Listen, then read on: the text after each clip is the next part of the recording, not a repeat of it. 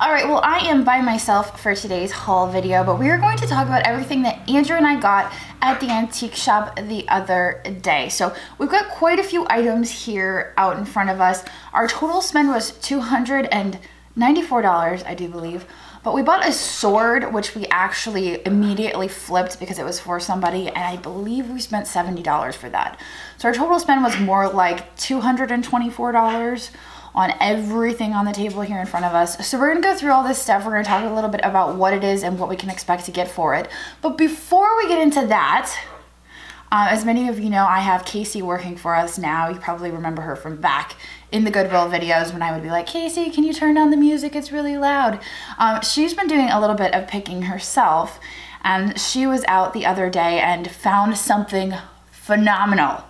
And I said, give me that, I need to show it in a video. But I said it a lot nicer than that. It was more like, hey, Casey, let me show that in a video because I really need to. And of course, she let me show it in a video. Check this out. It is a phone cord purse. Now, for those of you who haven't been with the channel for a while probably have no idea what this is, because that was like one of my earliest videos where Andrew and I were at the thrift store and we came across a phone cord purse for $5. And we ended up selling it for, I believe, 85 bucks. They sell for pretty good money. Ours was smaller. It wasn't in the best of shape, but these phone cord purses can be worth pretty good money. And Casey found this one for a remarkable deal. She only paid $10 for it. It is black and white, which personally I like more than the colorful one, I think. And it's in really good shape. So she was so proud. She sent me a picture and I'm like, I cannot believe you just found that. So very proud of Casey, and I just wanted to show off her handiwork. So she did find this. I think we're gonna be listing this up on our eBay, but it is a black and white phone cord purse. So that is awesome. Good job, Casey. So anyway, now let's talk about some of the stuff that we got at the antique shop. I don't even know where to start. I guess we'll start from the very beginning. I had picked up this Lenox bird, which we had one of these recently that was very similar. And it wasn't this exact pose, but it was the same. And it has the green Lenox mark, which is, I believe, mid-century. And they sell for about $20. We paid around $5 for our, no, it was $5, 40% off. So we paid less than $5 for it. None of this stuff has tags on it, so the stuff that I do remember, I'm going by memory. But just keep in mind what our total spend was. So those sell for about $20, and that's about where we're at with that. We also got these Hager planters. We got these two matching Hager planters. Oh, by the way, Ashton is homesick, so you're hearing him in the background. Quiet on the set. He wanted to sit through the video, so he's over there. We got these two Hager planters. They are storks. They were more than likely florist pieces that were gifted as baby shower items. And they probably had a nice arrangement in them. One for boys, one for girls. We paid, I want to say $4 a piece for these. I would expect to get about $10 a piece. They're not super valuable, but they're Royal Hager. Well, they're Hager, not Royal Hager. They're Hager pieces. There is a difference between Hager and Royal Hager, just for the record. But they are Hager pottery, and I can't say no. So we ended up grabbing those.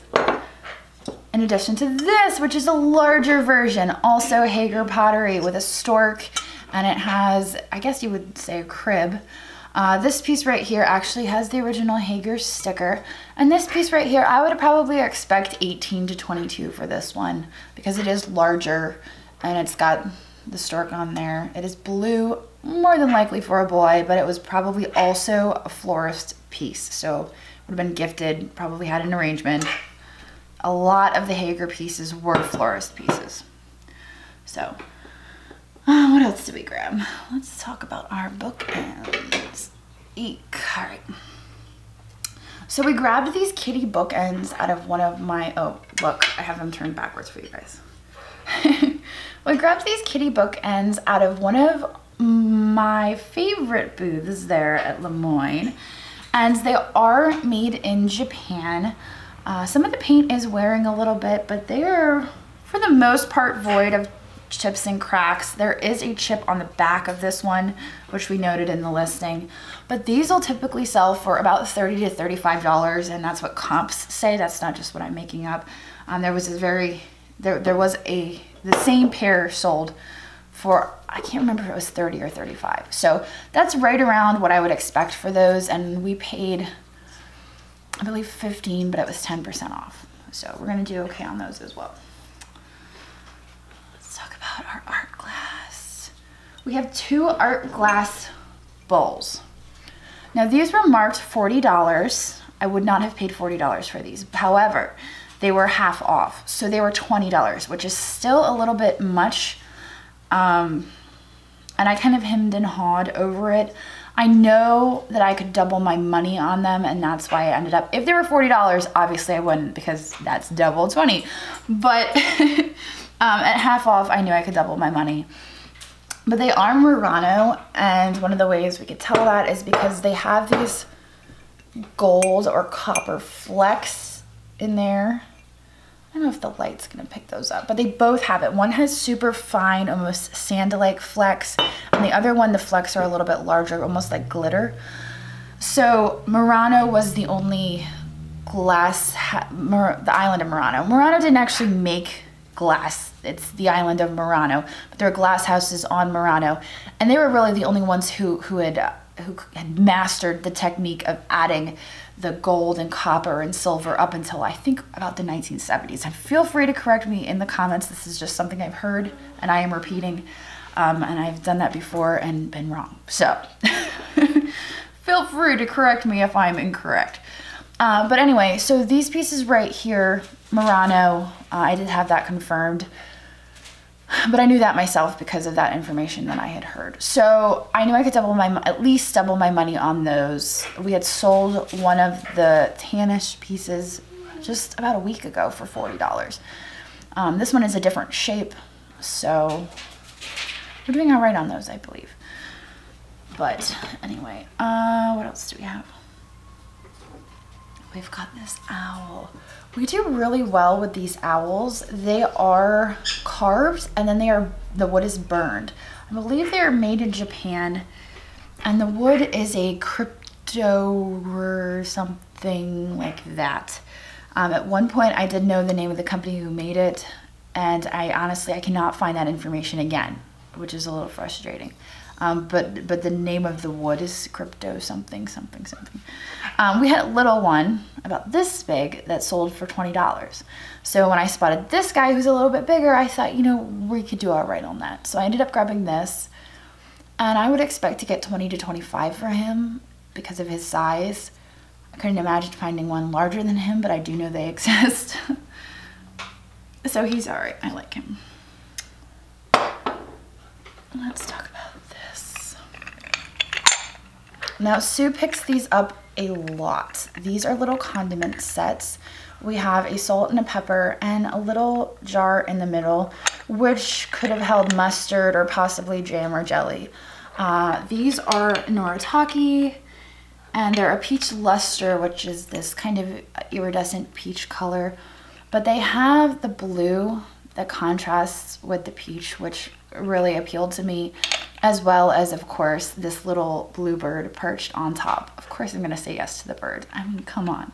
So I really liked this set because of the bird, and I had to have it. But normally I don't purchase these. These are more of a Sue thing, but this one I made an exception for. For that piece right there, I would expect probably to get about $30 for. They don't typically sell for a lot of money, but I think that the fact that it's unique with the bird, it's gonna sell for a little bit more. So that was a good piece. We've got this right here. Now this is a Limoges piece, and it is hand painted with raspberries on it. And it is marked on the bottom T&V, which stands for Tressman and Vote. and it was also marked Limoges. Now, similar to Murano, Limoges is a city in France. It is not like Limoges, you know. So TNV was one of the companies in Limoges that was producing porcelain in China. So this piece right here is a cache pot, and I learned this from my viewers, a cache pot or a jardiniere. I just butchered that, thank you. But it's for a planter for a flower pot, and you would just plant flowers in it. Or raspberries, perhaps. I honestly, what are you doing? He's frustrated because he can't be in the video. He's mad. I don't know how big a raspberry plant gets. Maybe it wouldn't even fit in here. I don't know. I don't do gardening. It's not a thing for me. So we got that. I just really like that piece. I also have this guy. Now, you've seen one of these on my channel recently, and actually it was the same exact shape as this.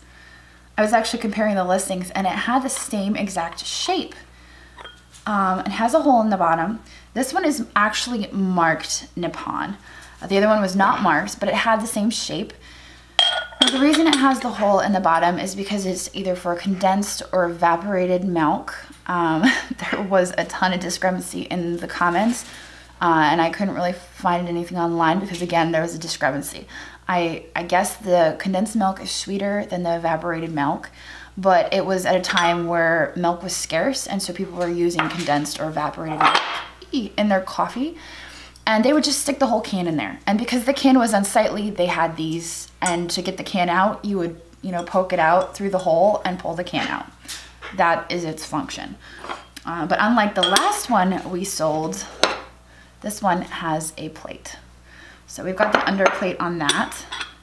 And these will typically sell with the underplate for $25 to $30. So I was pretty thrilled when I found that. And I do think we paid $10 for that one. So I was pleased with that. Let's talk about our little dish. Now, if you've been watching my channel for very long, you have seen this dish over and over again every time we go to that antique shop. And it's been there repeatedly over and over again. And I always go and look at it. And I've passed it up a few times because there is a small little chip on it. And I just couldn't bring myself to do it because it's one of those chips where for $15, it's hard to pay $15 for something with a chip that isn't just minuscule. It's a little bit of too much of a chip for $15. But it just sat there and sat there and sat there. And it's such a beautiful piece that I finally decided, you know what, I'm gonna buy this for $15. I feel like I could sell it for $20, cover my fees, and it can go on to someone who can use it and who can appreciate it. Where are you going? I wanna sit there. You wanna sit there? Okay. So it's got butterflies on it. It's got really heavy gold. There is no manufacturer mark on this. However, it is marked by the artist who decorated it. A lot of these pieces were blanks, and they were decorated by an artist separately. So this piece was decorated by Lucille M. Yeagle, or I'll read it. You'll read it? Okay, Ashton, you want to make a guest appearance? What does this say? Lucille M. Yeagle. Yeagle? What's Yeah. that date right there? 1923. 1923. Go sit in your chair, okay. So there you have it. 1923 was the year that this was painted. So I just love this piece. I'm assuming it's a nappy dish of some sort. A lot of these pieces were used for lemons, but I would think you could use it next to the blah blah blah. Can't even talk. Next to the sink for soap is what I was going to say. Or, you know, on your dresser and just throw earrings in it. I mean, it has multi-purposes, and I love seeing these pieces repurposed. I mean, a lot of these pieces are just so beautiful, and they deserve to be repurposed. So we grabbed this puppy dog, and we've had one similar before. I believe we paid $20 for this. It was 60% off. I'm not sure how much that works out to, but we had one similar in the past, and I believe it sold for $12 to $15. So again, not a huge turnaround on this, but I just liked him a lot. And I knew that somebody out there would appreciate him.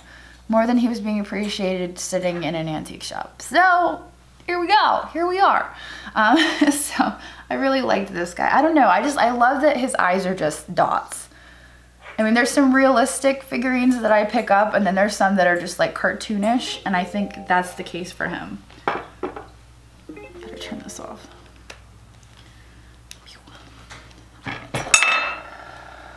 Another puppy dog we got out of that same booth for 60% off was this guy.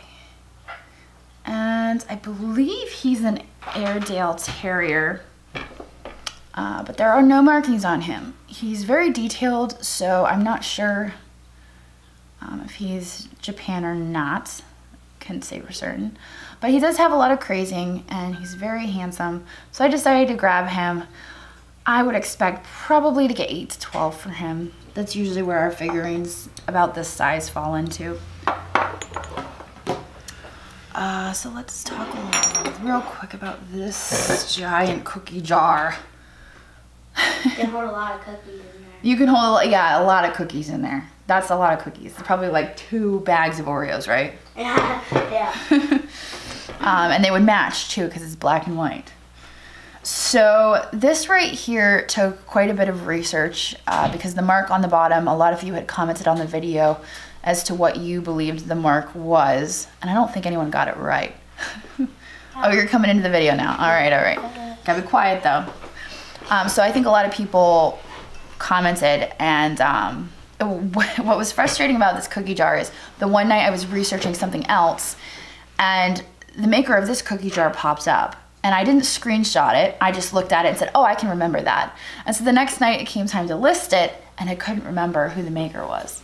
And I was so frustrated over it. And I ended up posting it in my Facebook group, and somebody ended up coming, I'm sorry, I can't remember who it was, but they ended up coming up with the name, finding one similar and saying, you know, and it's Delome, which I would have never in a million years figured that out, but it was almost identical cookie jar.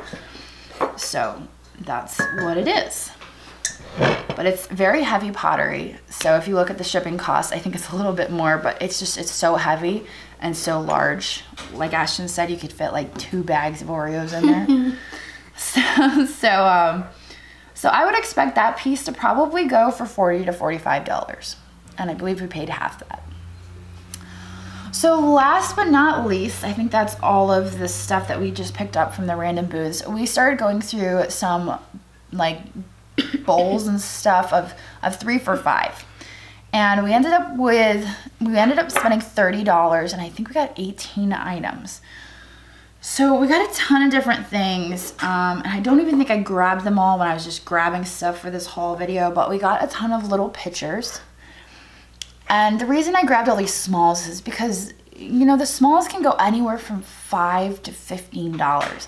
And when you're paying just 3 for $5, I figured we couldn't really go wrong. So I picked out the ones that I thought were good. So especially this little Franciscan pottery. You're familiar with Desert Rose, the apple that was in our recent hoarder basement video. We got the little toothpick holder.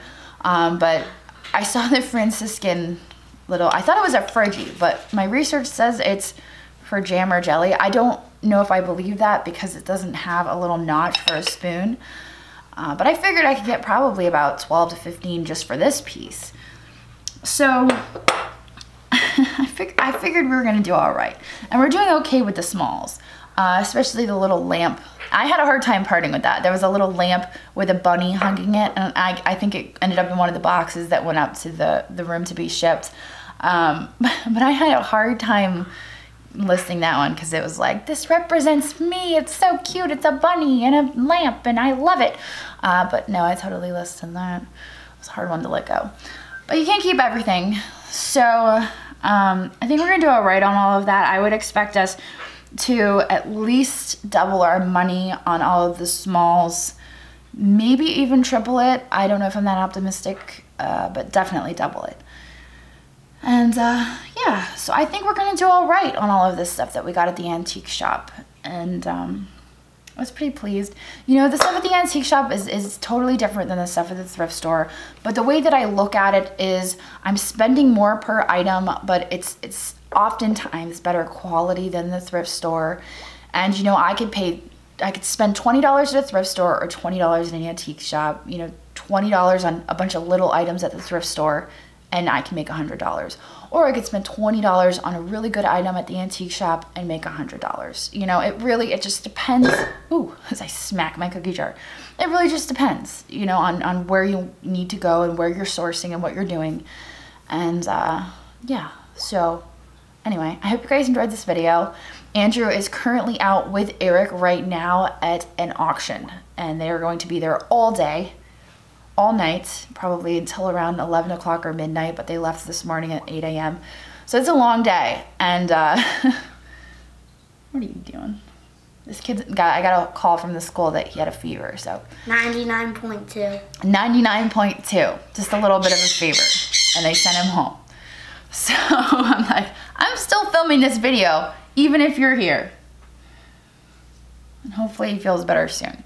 But anyway, hopefully he gets better soon. But anyway, we're gonna go over, pick up his sister, and then we're gonna go tour the building. This is a horror mode. And we will see you guys tomorrow. This is a horror. My family calls it my superpower. It's my ability to see value in things that other people might overlook.